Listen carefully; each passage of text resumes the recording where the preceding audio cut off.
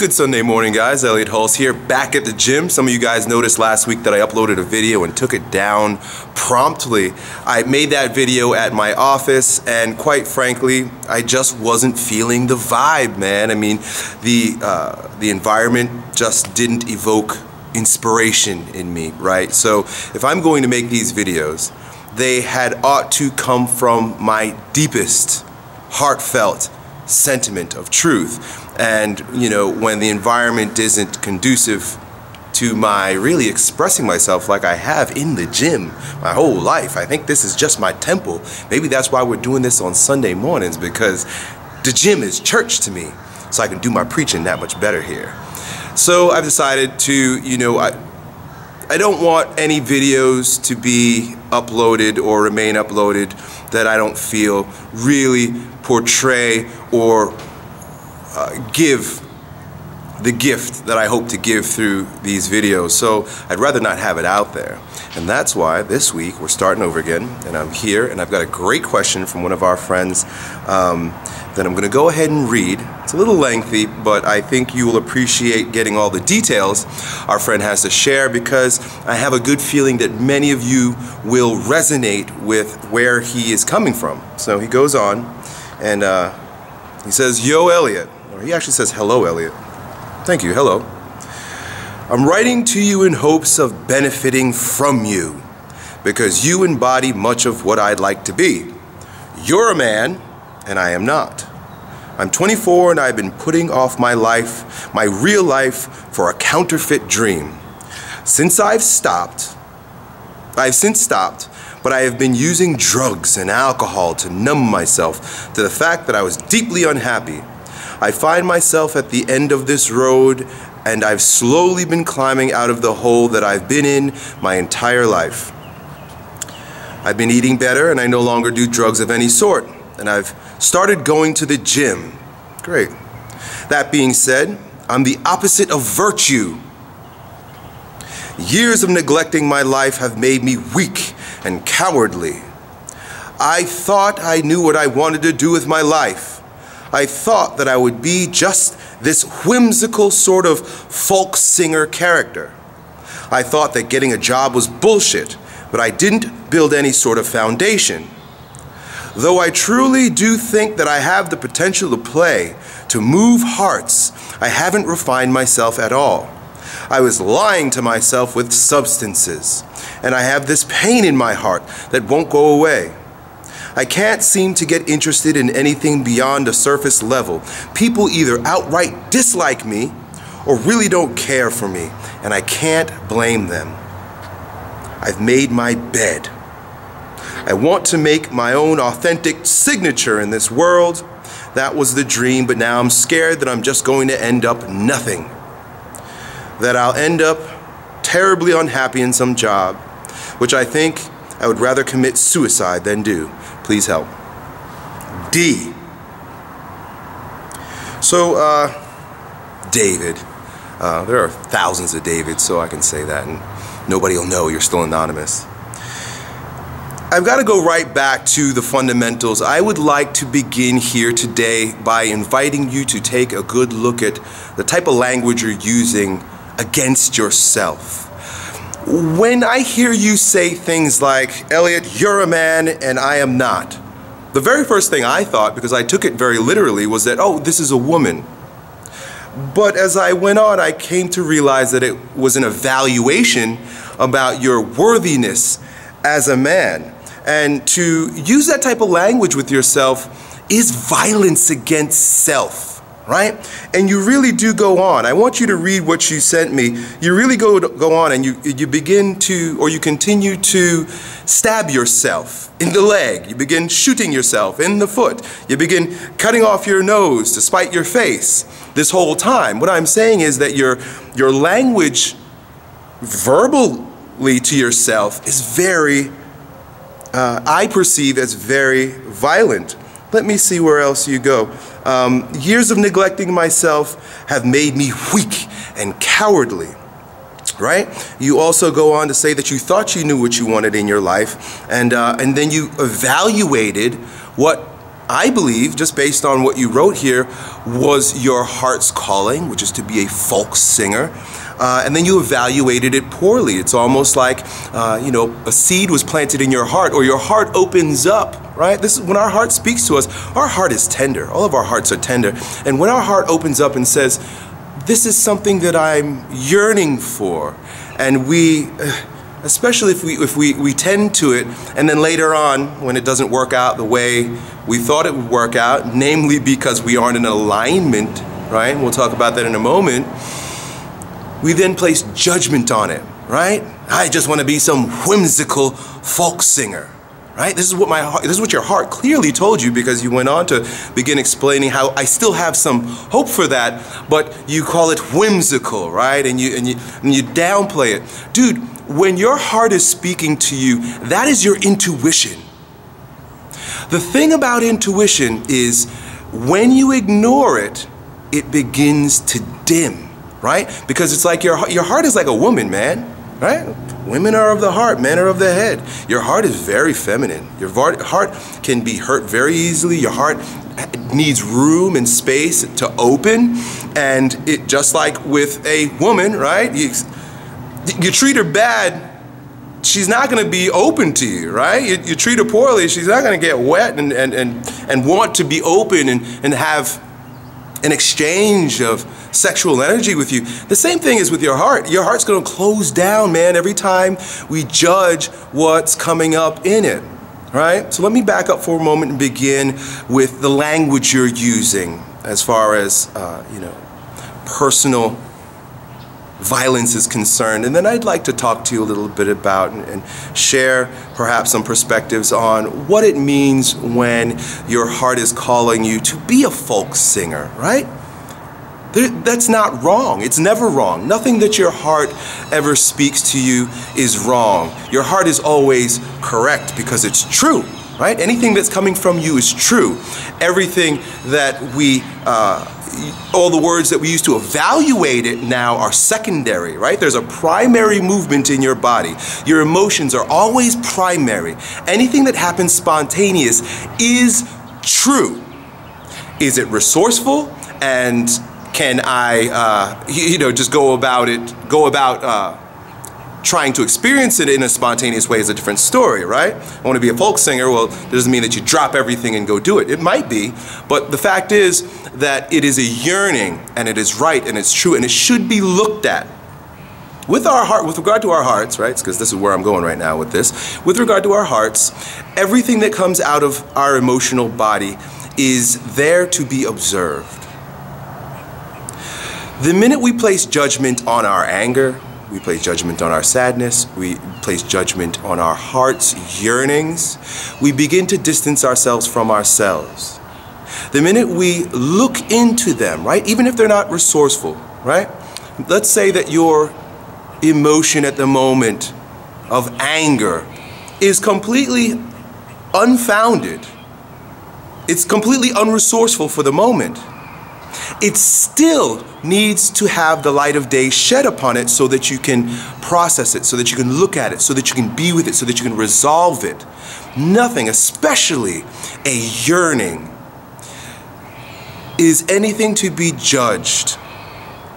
And it is everything to be embraced and acknowledged, right?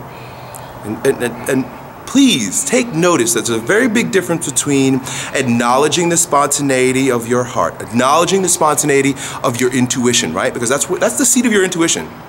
Your heart is the seat of your intuition, your head is the seat of your intellect, and your balls are the seat of your instinct, baby. Of the three, the one that's the most ungrounded is the one that's furthest from the ground. Anything that we begin do to judge our core, our center, our heart, corazón, core, right? Our heart, anything that our ungrounded perspective places upon the heart or upon our balls, upon our instinct, is secondary, right? The brain comes next. It's just the way we've evolved even, right? Even if you look at biology and the way the brain evolved, we've got the brain stem, the reptilian brain, the mammalian brain, and the neo-mammalian brain, right? We are moved from our roots, and it is our flower that allows what's happening in the roots to blossom. right? Especially if we train the flower right. So let's begin moving in that direction, right? We're talking about the root system and your heart, your instinct, your intuition, but your head. The head can be a beautiful servant, or it could be a horrific master. If you allow your head to, how can I put this? If you allow your judgments, if you allow your conditioning, if we allow our stories, we allow how the world has trained us to think about ourselves and others to suppress and dominate our heart and our instinct, then we are not fully grounded. We're not fully human. We're not grounded in our truth, in our reality. And every time I hear someone say, I'm not a man, or I am all the negative derogatory things that I've said, that I've heard you say, none of which, and here's how we can use the intellect in order to affirm what I'm saying right now. None of it is founded in truth. Not a single thing you said. I'll begin right from the beginning, bro, and I share all this with love. I share all this with compassion. I get excited, so bear with me, you know. You're a man, I am not. That is a judgment, bro. That is an evaluation. That is not true. Do you have a set of balls? Do you have a dick? You are biologically a man, right? I don't care what anybody says. You can put on makeup and a dress. You're a man. So what you're saying is not true. It's an evaluation, right? You go on also to call your heart's calling of being a folk singer character whimsical. Is your instinct, is your intuition whimsical? Whimsical means completely ungrounded.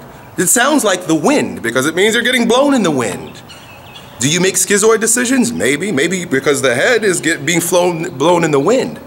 But for you to acknowledge what's coming up from below is very grounded. I think your judgment, this is me, I think your judgment that it's whimsical is whimsical. People either outright don't like me or don't care for me, and I can't blame them. So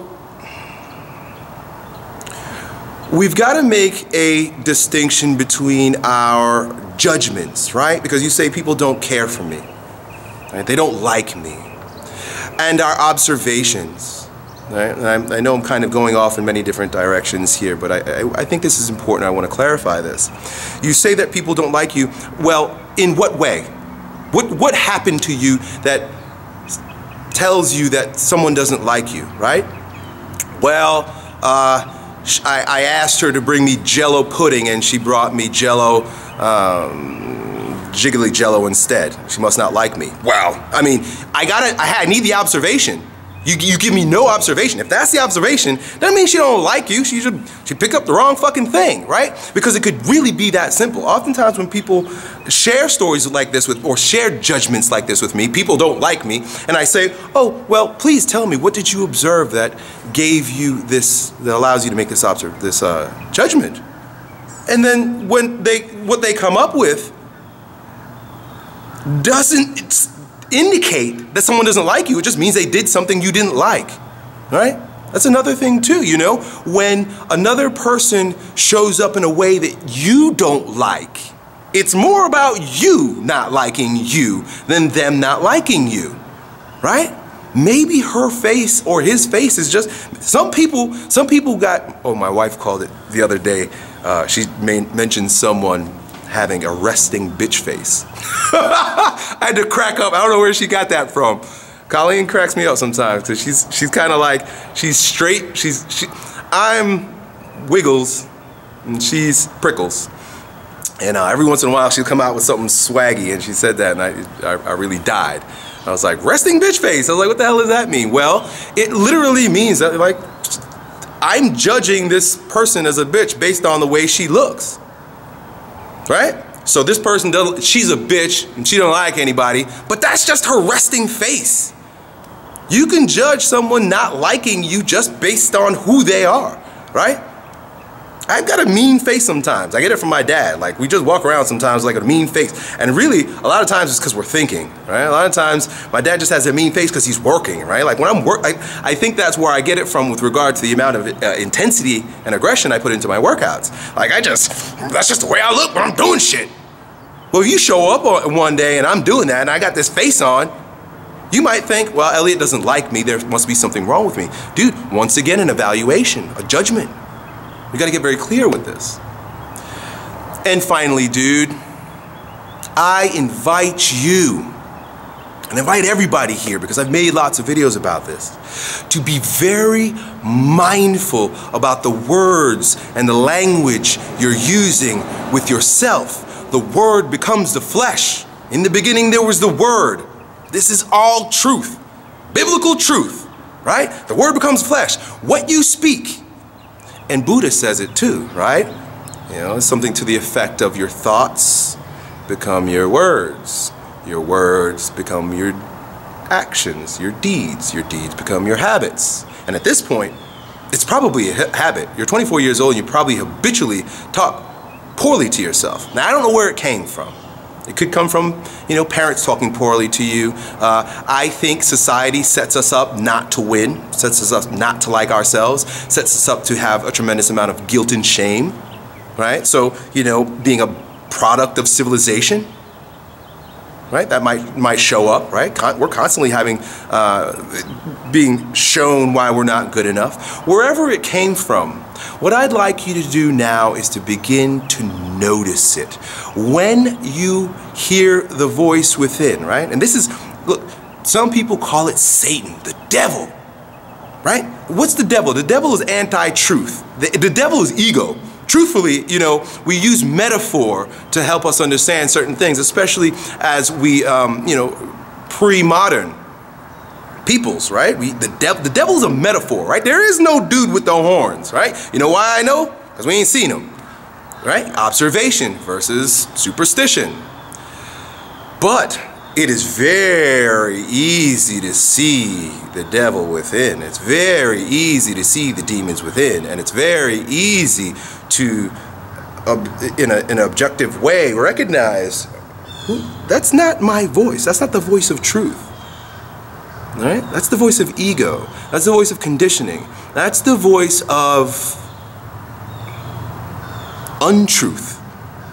The truth is, you're perfect just right where you are. We all are perfect right where we are. Whatever your circumstances are right now, it is 100% perfect because it's exactly where you are. There's nothing more than what is. Right? Your judgment on what is something that the intellect had been fed. Right? Look, dude, when you're ruled by this, you're literally ruled by this. This is the easiest way for the world to control you. That's why they put us in schools, right? In order to manipulate our brain, brainwash us. Because you can rule a person's body through their brain. And I always say that the body is the brain, right? So you can understand how there's this one thing going on. But you've got to take control. You've got to, I don't even say take control. First, observe the garden, right? I'm going to use a metaphor for you right now. Right? So you see how beautiful metaphors are. First, observe your plot of land. Observe the garden, right? Just look at it. Right now, you might look at the garden, you'll recognize that there are weeds in there, right? What do weeds do? Weeds strangle the beautiful budding roses and the beautiful flowers, lilies and whatnot, right? So just notice when those weeds come up. John Ostroff calls them automatic negative thoughts. Immediately recognize when that automatic negative thought comes up. It's a weed, and pull it out. Right? One thing that you could do to pull out that weed is to replace it with a positive present tense affirmation. I'm so stupid. You can reframe that immediately. It comes up. Hey, look, it comes up for me. I got all kinds of judgments going on inside me. I recognize them and I distance myself from them and I transmutate them by saying something positive about myself. Right? I am so happy and grateful now that I am creative. I am out of the box. I am a thinker. I am awake. That is one of my favorite affirmations. When something comes up and I'm judging myself because everybody's going this way and I'm going that way and I'm like, I must be wrong, I say, I'm awake. I am awake. I am awake. Right? It's just an affirmation to replace, or a flower to replace the weed. Right? Back to the garden. Brian Tracy says that you have to consciously and deliberately plant flowers in the garden of your consciousness. Otherwise, it will fill up with weeds by default. That means we have to be very active about what I'm saying to you right now, right? Many times we want the thing before doing the thing. Well, I want to think positive. I'm going to start trying to think positive. That is like working out. You say you're starting to eat better and you're starting to work out. Well, thinking positive, that's probably where to begin. That's definitely where to begin. That's 100% where to begin. I want anything to happen, the first thing I got to do is I've got to train my brain. I've got to brainwash myself into it being real. Do you see? All this, my man, to simply invite you to be more compassionate with yourself. And when I say compassion, I don't mean boo-hoo empathy compassion. I mean really knowing your power, your place, and your responsibility in this world. You as a folk singer is not about you folk singing. It is about you singing for the world. It is about God singing through you. It is about you being a hollow reed in order to bring forth the beauty that is meant to move through you. It is not just your right. It is not just a nice idea. It is your responsibility to sing that folk song. Done.